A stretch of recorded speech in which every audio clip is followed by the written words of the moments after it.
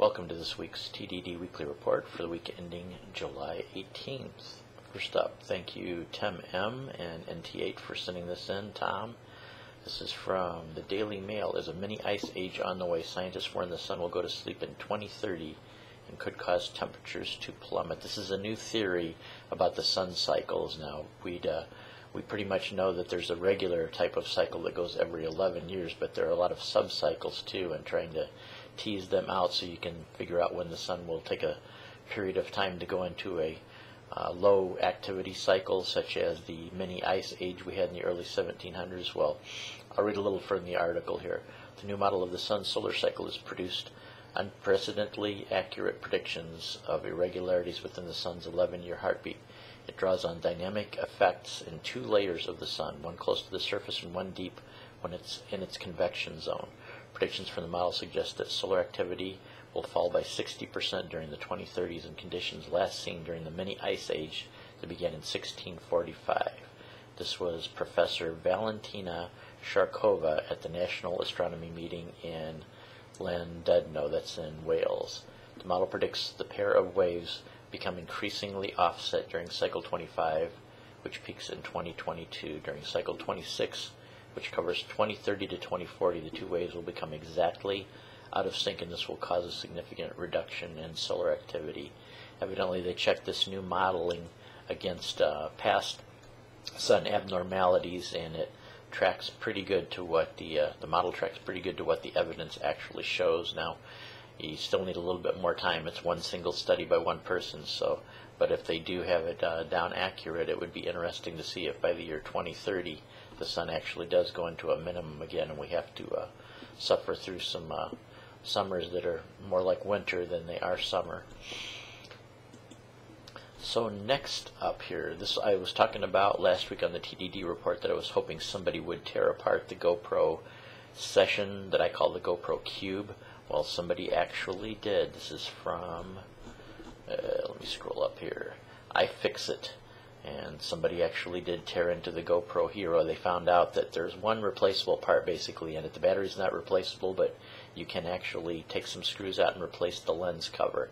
Other than that, they heated it up and stripped off the rubber outer casing, and from there on to get inside it, basically you'll need some kind of a cutting tool or a Dremel to get inside it from there, so it's not exactly a repairable camera.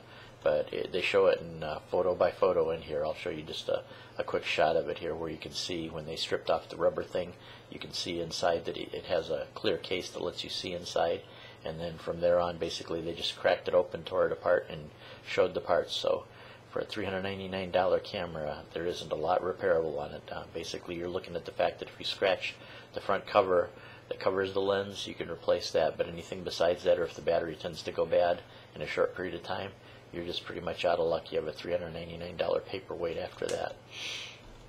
So anyway, I thought that would be interesting if you want to check that out.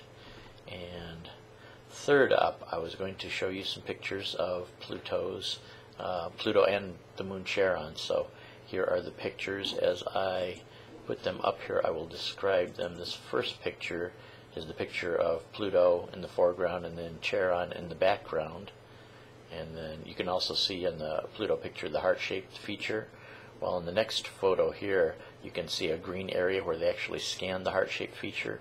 And what they found in the heart-shaped feature is it's frozen carbon monoxide. And I didn't say that wrong. It's carbon monoxide, not like frozen carbon dioxide, which is on Mars.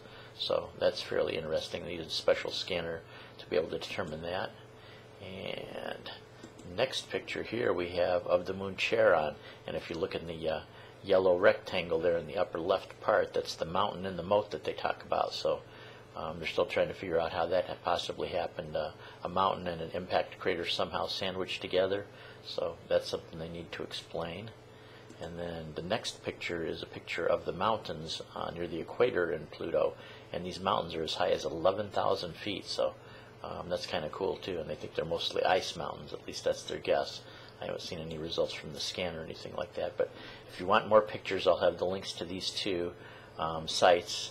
Then they have some interesting slideshows. But if you want to see even more pictures than that, all you basically have to do is just go into Google Search or Google Search Images and type images of Pluto, because they're being published all over the web, and they're going to be for probably years to come, because there's another, as I said, year and a half that they're going to be getting information back from this New Horizons probe. And as more information comes back, the pictures will be better quality. So anyway, I'm going to keep it short this week. I'm going to keep it a little under 6 minutes, just so it moves along a little bit faster. But thank you for everybody that contributed to this week's show, and I will catch you next week.